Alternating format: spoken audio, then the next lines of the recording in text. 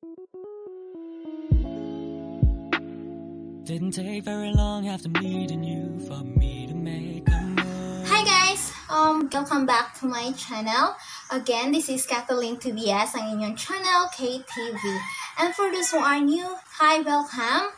Don't forget to like, subscribe, and click the button bell down below para maka-notify ka naman sa aking next video. Ituturo ko sa inyo kung paano gumawa ng basahan or rug.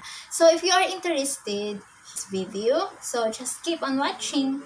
So na guys, bago tayo makapagsimula, ang mga kagamitan nga pala ay gunting at damit natin mga 4 kapraso na iba-iba ang color para hindi tayo malito sa natin.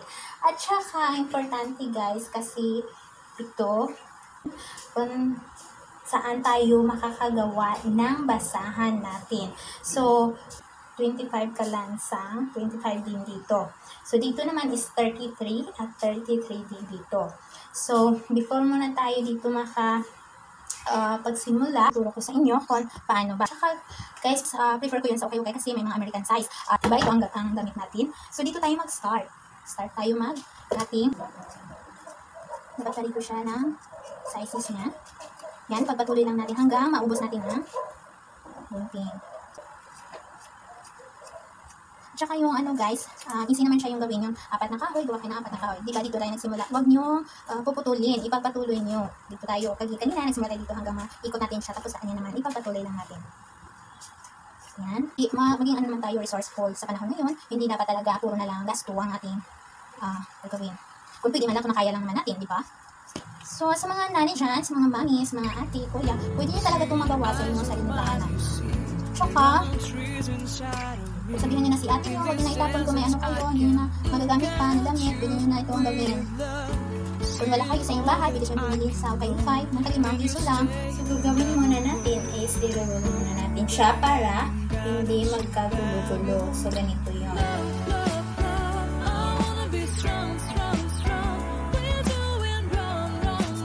Hanggang sa maubos ko. Ayan. So, siya. So, dito na tayo nakapagsimula. At saka may dalawa na po natapos.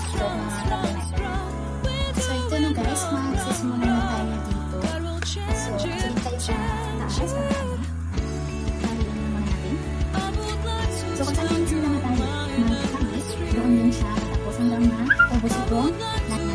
Unang ito kayo, kapag siya na ito sa pangalawang ko, magagamit. Ganun din sa iba. So, in short, magwag-wag lang siya. Nalimutan siya lang hanggang sa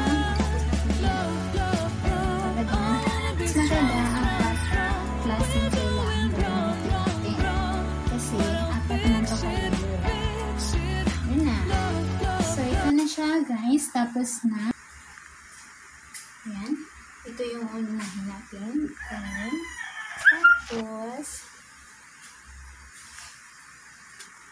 make sure lang dito guys is nakaano. Nakahiwala silang dalawa. Dapat, nakabalik siya sa ayan. Dapat wala kayong may iwan ng part. Yan. So, pinakauna yung yan siya sa kanya, lalagyan ka nila. So, ganito rin ang gagawin sa pangalawa.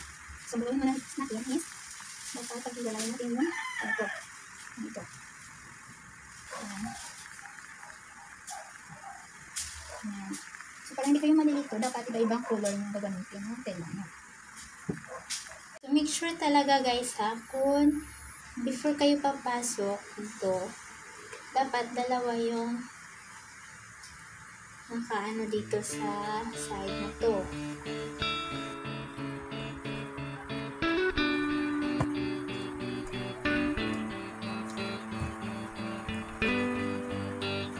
So guys, okay na. Tapos na. So ang panghuli is ito na naman. Pasok lang natin siya sa pareho ng color.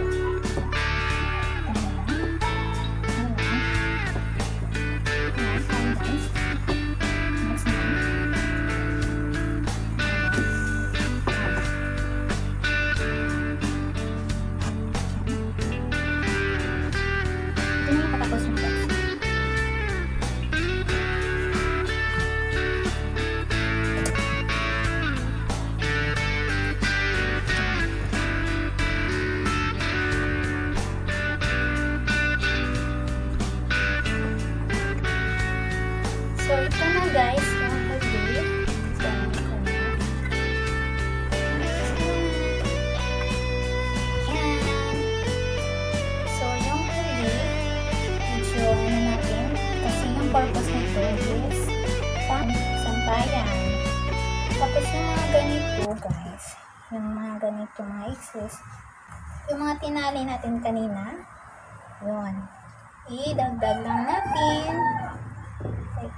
dito. Yan. So, ito na siya guys, ang natin, ginawa natin kanina.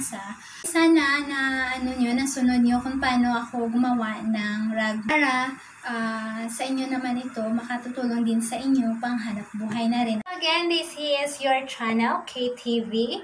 Again, this is Kathleen Tobias at nag-iwan ng salitang always believe in yourself and continue to pray so that you will find an answer. So, thank you guys for watching.